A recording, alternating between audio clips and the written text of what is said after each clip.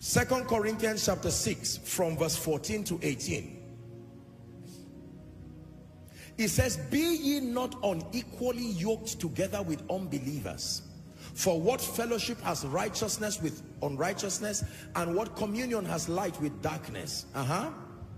We're reading to 18. And what concord has Christ with Belial? And what part has he that believeth with an infidel? 16. And what agreement had the temple of God with idols? For ye are the temple of the living God.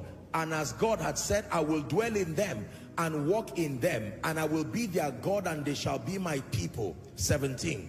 Wherefore, it says, come out from among them. This is the definition of consecration. Come out from among them and be ye separate. Not be ye critical, not be ye sarcastic.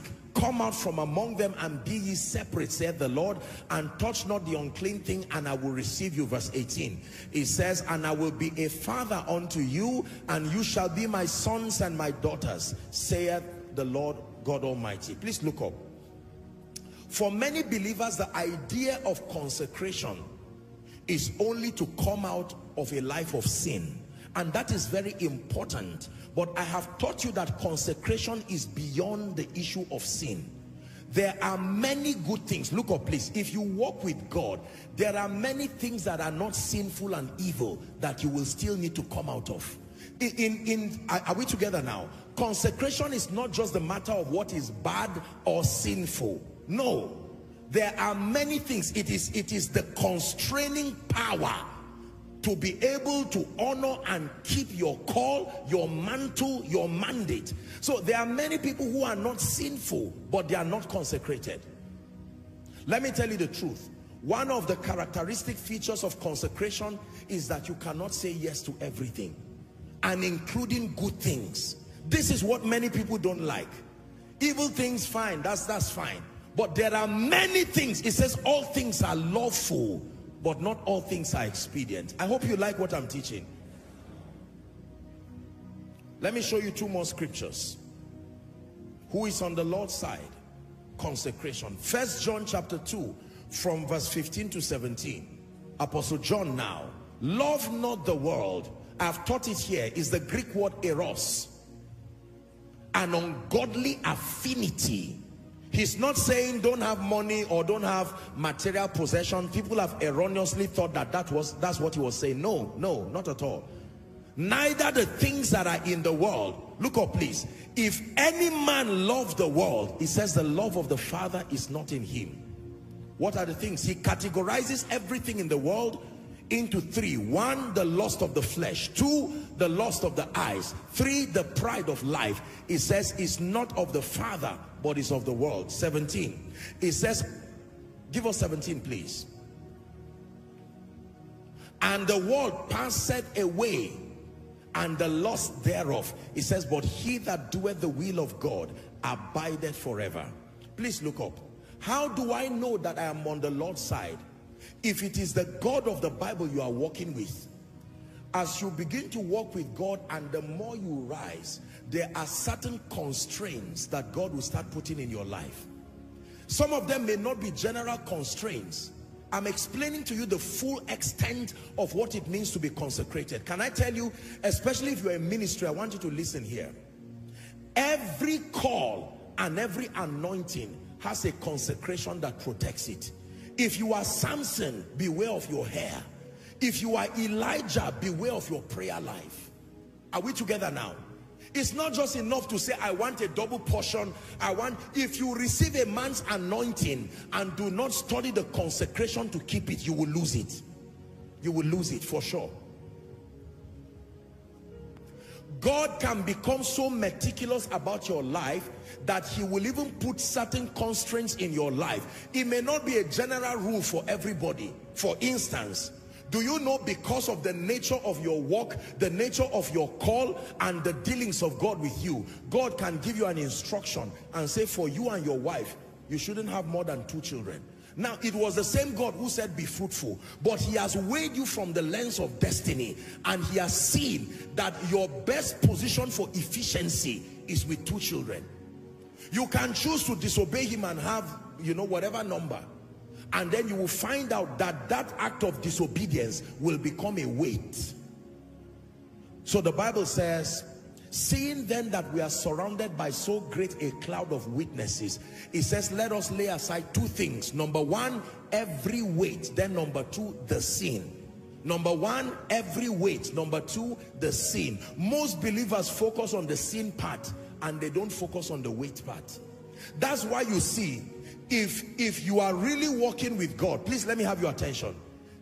Do you know why God will often ask you to make ridiculous sacrifices as you walk with him? It's not that God wants the money or the car. Why would God sit down and say, empty your bank account? What does he want to do with the money?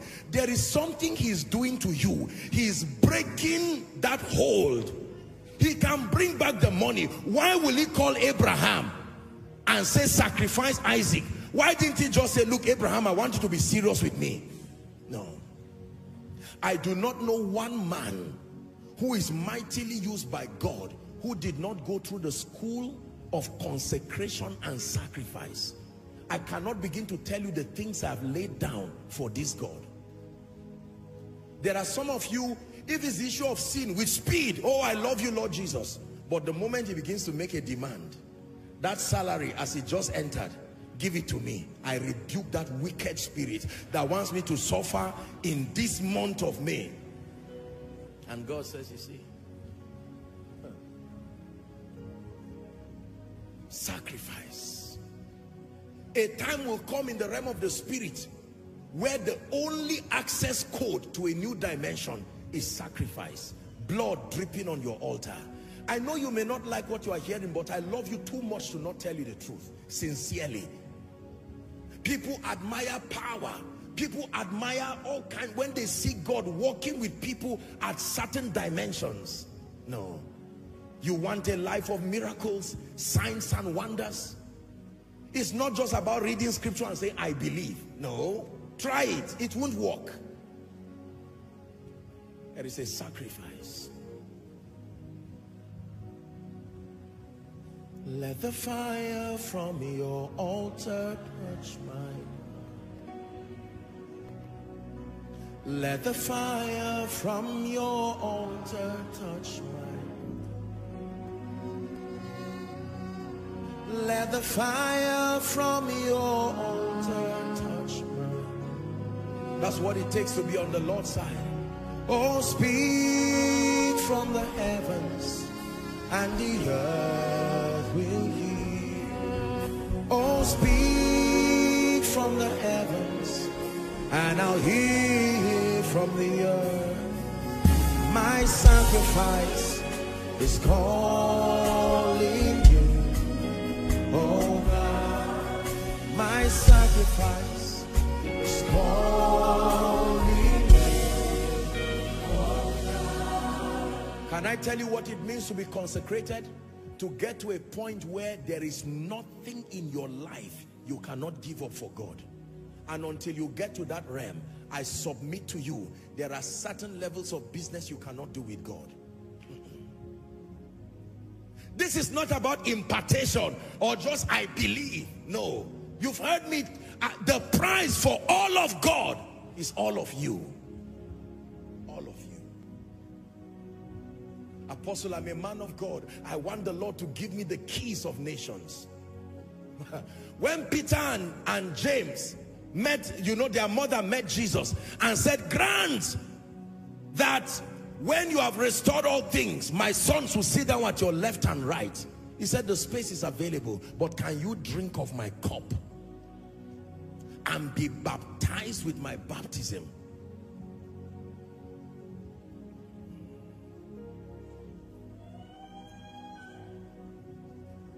Who is on the Lord's side?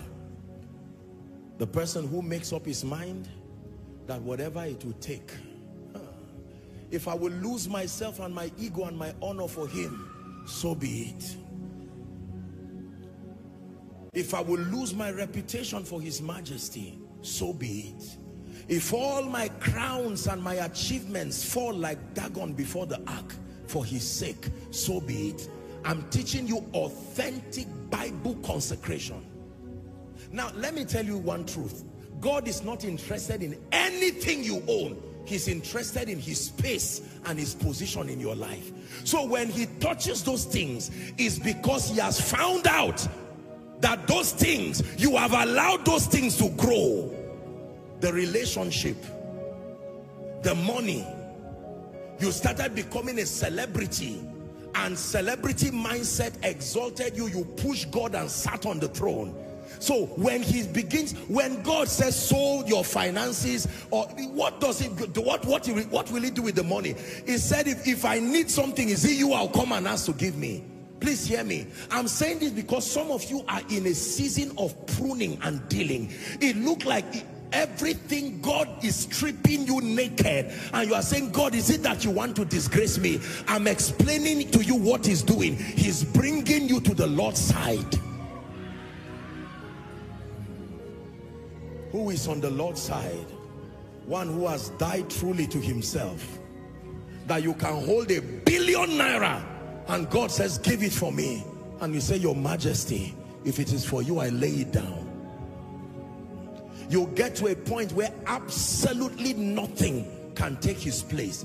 That is the realm. You will see wealth that you have never seen. You will see levels of the anointing that you cannot be able to explain. Let me tell you, for as long as you are still using God to build an empire, for as long as you are still using God to build church, as long as you are still using the name of Jesus like a bribe to build a reputation for yourself, I submit to you, and trust me, I know what I'm saying.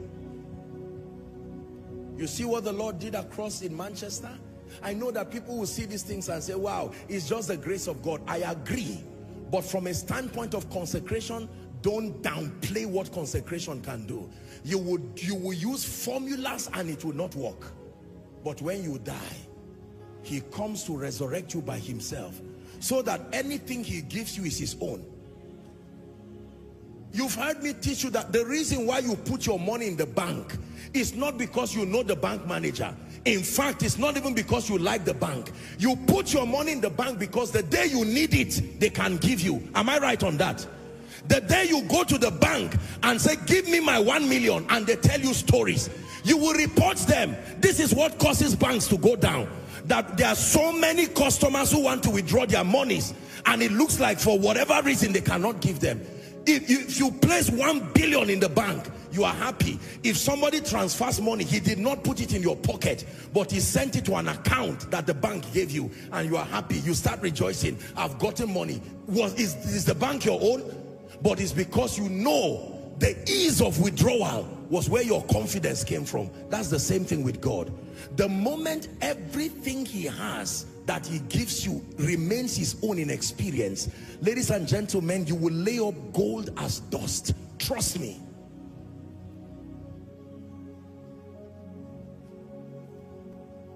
There are many of you who have tried this prosperity thing and it's not working.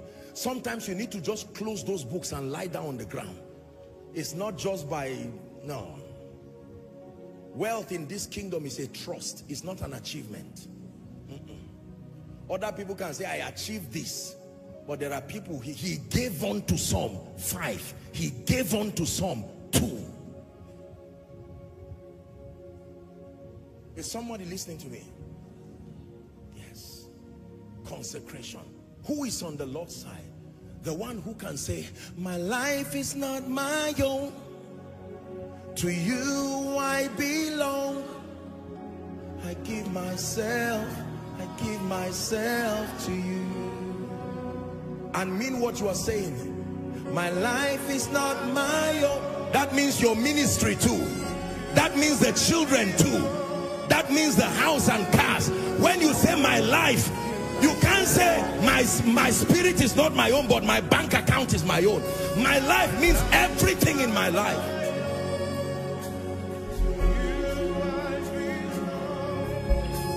I give myself.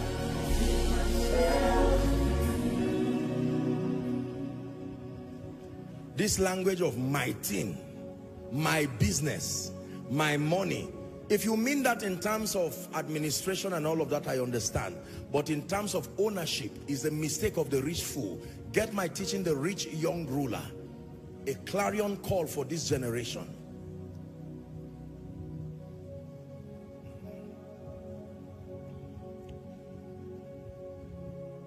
Who is on the Lord's side? One who has decided that everything I have belongs to him.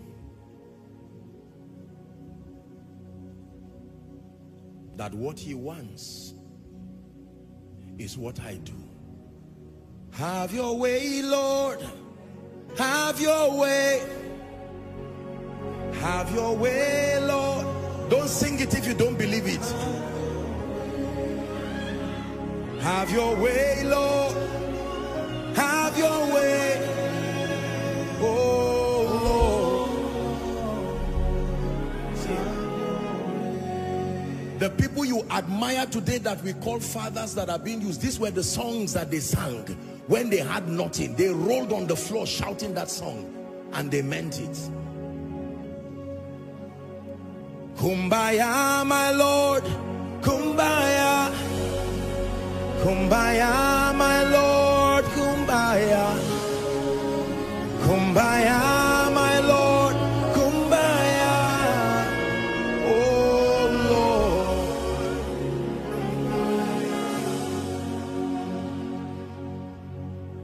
What is the meaning of this point? That for every time you walk with God, you have an assignment to search whether there is an idol growing in your heart. You don't have to be evil. You can give birth to children and all of a sudden that child can become an idol. You can get married and that marriage becomes an idol. You can win some kind of contract, 5 billion, 10 billion, and that's the end of it. You and God. God, I will come back to your side when I finish the contract. And for us men of God, by the time God begins to lift you, listen to my message at the conference. I taught that there's something called the human cycle. Every time there is abundance and increase and rest, men usually become careless and complacent. Then they go down to a state of slumber and decadence as a natural result of comfort. And then in that point they forget God, and usually they are consequently given to the hands of their enemies. And then in the midst of their pain, their languishing, they now begin to call upon the God of heaven. He will usually send a prophet to warn them and say, you have left your way with me, and they will repent with brokenness and genuine repentance, and then he will bring them redemption. Then they get back to abundance. Then the cycle continues. Every time God is lifting you, be careful, because you are already at the corridors of falling. The higher you rise, the easier it is to fall, because at that point, what is there now? I'm a big man, I'm a big woman, I have my estates, millionaire, my name is known all over. I hope God is speaking to us.